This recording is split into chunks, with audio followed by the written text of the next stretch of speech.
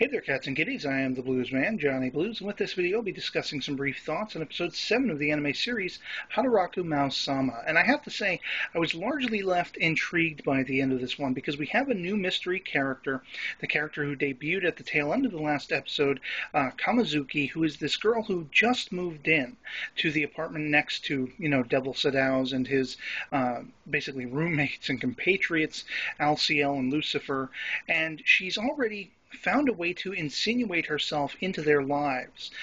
Largely, Hero Amelia, who is still stalking them and trying to figure out if they're up to dastardly deeds and that kind of thing. She is introduced to the new character, and through her, we're kind of learning more about the situation. Now, what is interesting is she has a lot of the same qualms I've had since we first saw this character, because it coincided with flashes over to Isla, and, somebody basically saying, should we take out Hero Amelia and Devil Sadao and all this stuff? And that person we haven't seen since, so I've suspected that this could be them in a sort of pseudo-human form, basically planning on getting inside their lines and earning their trust, and then eventually taking them down if it's so ordered from Isla. Now, of course, you have what could be the barest hintings of that already beginning, and you see Amelia very suspicious because there are aspects of this character. It's like, why is she so consumed with getting inside and befriending these people? She's doing it under the facade, at least it could be a facade, of her having a romantic interest in a similar manner to Chiho with Sadao, and she has already made Alciel very ill with heat stroke from the food that she brought over and stuff. So already she's, whether inadvertently or purposefully, taken out the chief right-hand man of Sadao. And so you have this coinciding later on with, basically when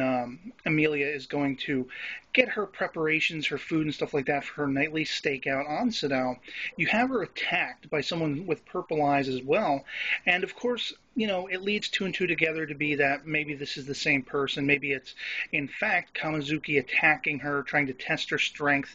And she's not expecting, or whoever this is attacking Amelia is not expecting, Amelia to have the powers she does. Of course, we saw that her confidant Emerada had sent her vitamin drinks, which are basically souping up her power. And, if these were to fall into the wrong hands, say Lucifer or something like that, well, trouble would be on the horizon. Now, I guess the biggest question left to me, though, is this new character, Kamizuki, going to be bad or not? Is she going to be a villain, or is she going to be one of them? And, you have Lucifer, who basically was a villain, but now he is one of them.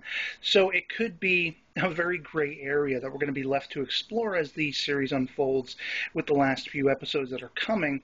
But there were a lot of humorous moments in this episode as well. You have, of course, the crush Chiho getting incredulous and jealous when Sadao comes to work with his handmade lunch from this new character, the girl next door, so to speak.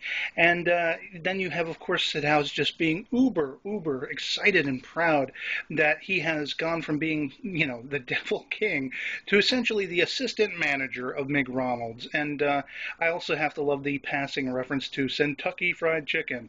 Yeah, I'm not sure Kentucky's a word, but in any case, I love this series. I can't wait to see what happens next, and whether or not this new character Kamizuki, ends up being a hero or a villain or whatever. And yeah, so I'd love to hear from you guys in the comments below what you thought of this episode if you've seen it, what you think of the questions that are left, being asked by the end of it, and otherwise, I'll catch you later.